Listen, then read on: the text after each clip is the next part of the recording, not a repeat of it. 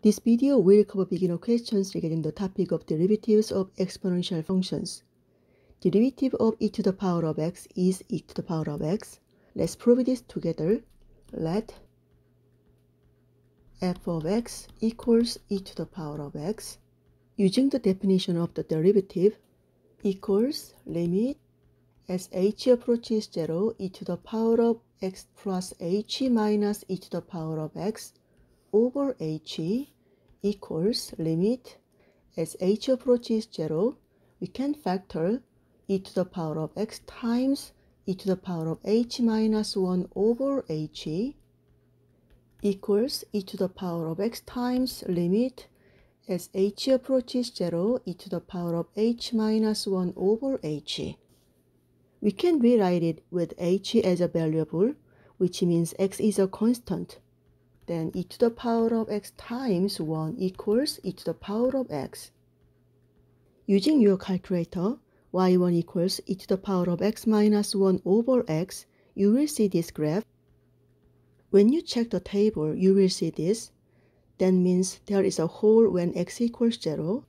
So limit as h approaches 0, e to the power of h minus 1 over h equals 1. This one equals 1. Therefore, limit h approaches 0, e to the power of h minus 1 over h equals 1. Or you can use the substitution.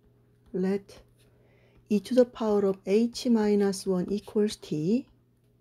When h approaches 0, it is the same as t approaches 0. E to the power of h equals t plus 1. Then we can rewrite as h equals ln t plus 1.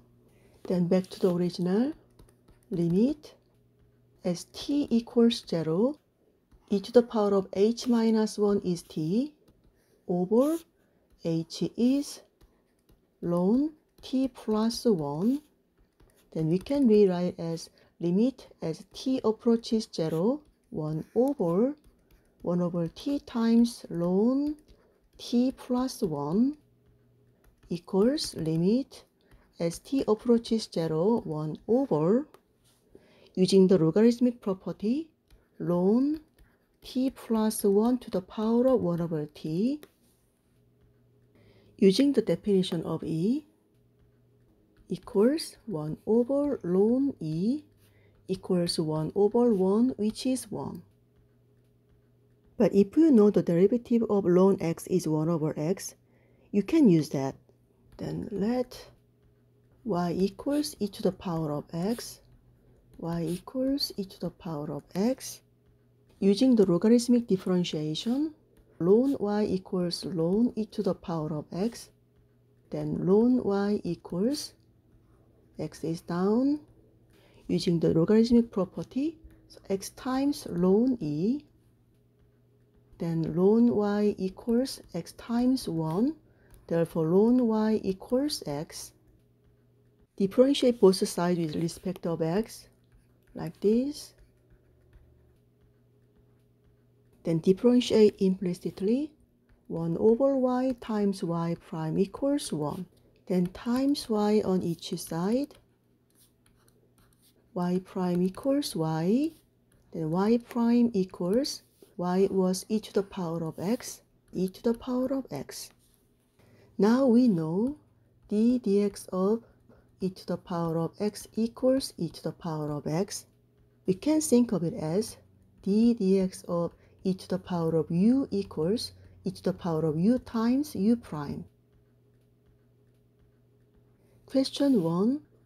d dx of e to the power of u equals e to the power of u times u prime.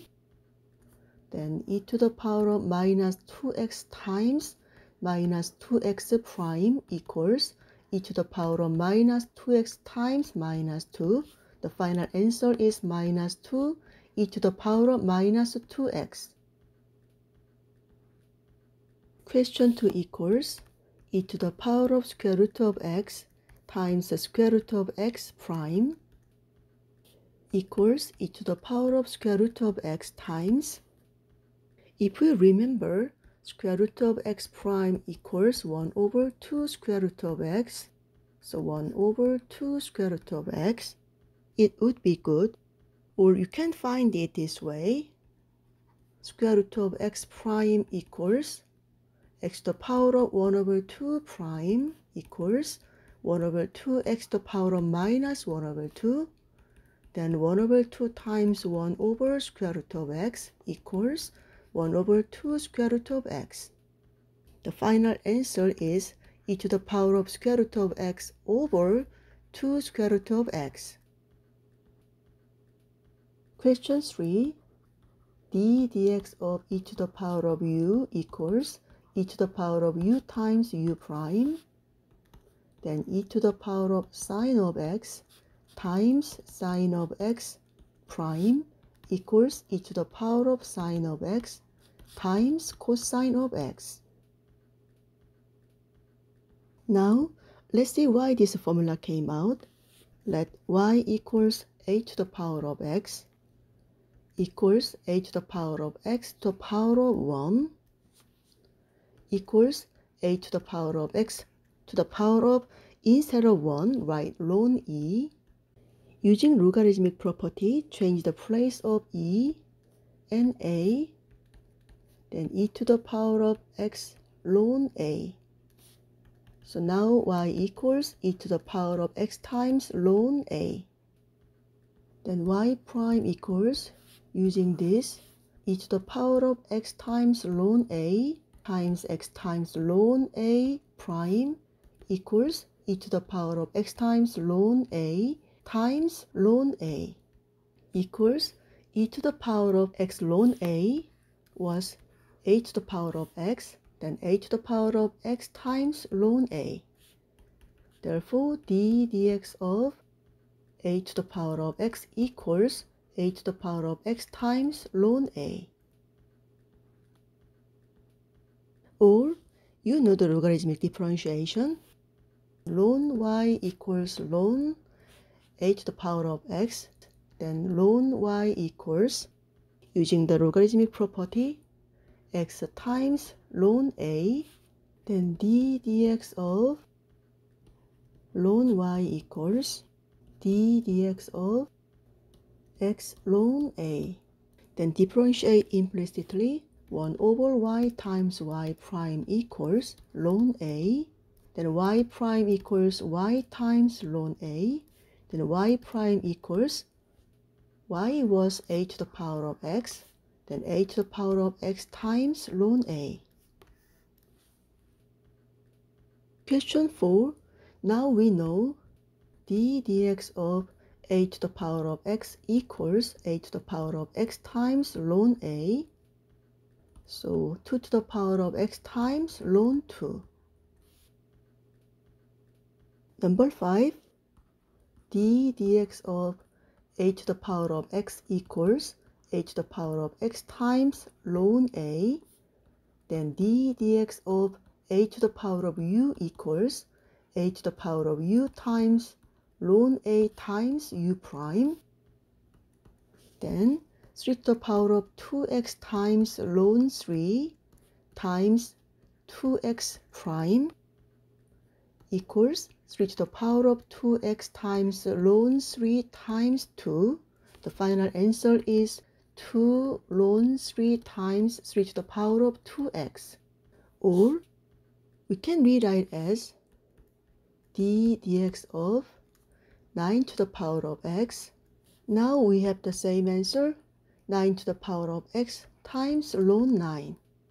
I will show you 9 is 3 squared to the power of x times ln 3 squared equals 3 to the power of 2x times 2 can go down, then 2 times ln 3.